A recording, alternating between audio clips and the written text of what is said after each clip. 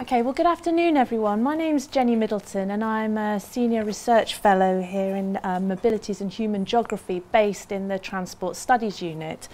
Now, what I'm going to do is spend a couple of minutes outlining who and what the TSU are and what we actually do, before handing over to one of our new research fellows, Dr. James Palmer. James is going to outline some of the research that he's currently involved with as a means of showcasing just one example of the range of research activities taking place within the unit. Okay, so the TSU, as you know, is a research centre based here in the School of Geography and the Environment. Now, TSU aims to be very much at the leading edge in national and international transport developments, with a particular emphasis on understanding the social, economic and environmental implications of transport over both time and space. Through its various incarnations over the last 40 years, it was established in 1973, the unit has established an international research reputation in the field of transport policy analysis, the development of new methodologies and behavioural studies. Now, the research within and across TSU takes a very much an interdisciplinary approach to the study of transport and mobility, drawing on relevant key developments in geography, environmental and transport studies, economics, sociology, psychology and the engineering sciences. Now, as you can see from the slide, the research activities within TSU tend to fall within four broad themes.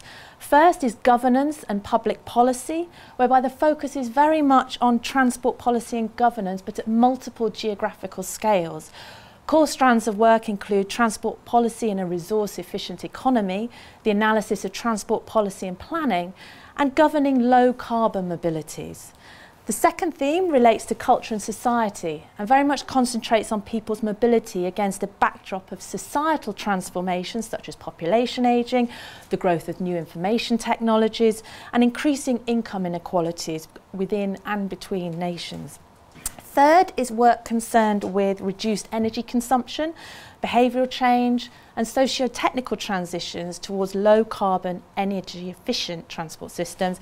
And the fourth and final research theme relates to health and well-being through consideration of the complex relationships between transport, health, well-being and sustainable development. Now, alongside this wide range of research activities and our significant contributions to undergraduate and postgraduate teaching here in the school, we also run a successful Global Challenges in Transport Leadership programme.